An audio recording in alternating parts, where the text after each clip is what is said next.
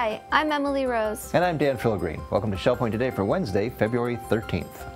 We're getting you through the midweek by following Marge Lee down to Fort Myers for an all-new art chat. That is probably the hardest thing to do in portrait photography, is not the lighting, not the composition, but to get their essence. We're learning about a new friendly face you can see every Wednesday at the Island Commons.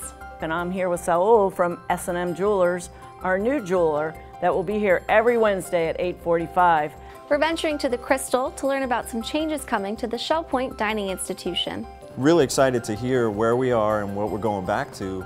Already started Monday of this week. Plus, we're taking a look back at the major pro member golf tournament that took place over at Coastal Links. So I've got the pleasure of playing with three residents here today.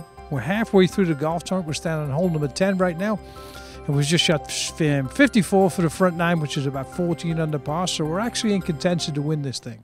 But first, we're remembering a hero for a look back on this day in history. It was February 13th, 1861, when the first military action to receive a Medal of Honor occurred.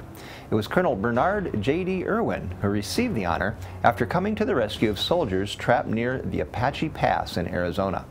An assistant army surgeon, Irwin and 14 men made a 100-mile trek to a trapped lieutenant and his troops.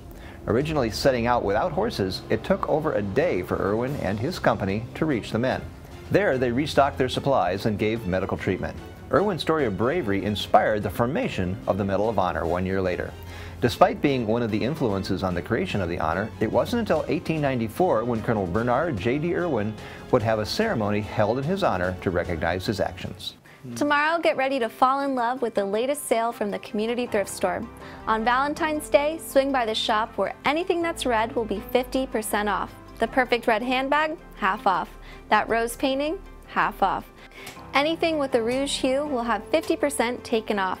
So fellas, why get your special lady an ordinary gift when you can be a real hero and bring her down to the Community Thrift Store and let her pick out what she really wants?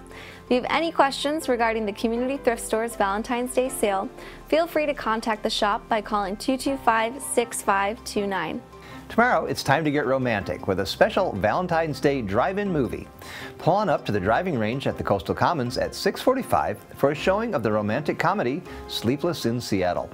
Watch as Tom Hanks and Meg Ryan shine as two would-be romantics who struggle to start a relationship due to being on opposite sides of the country.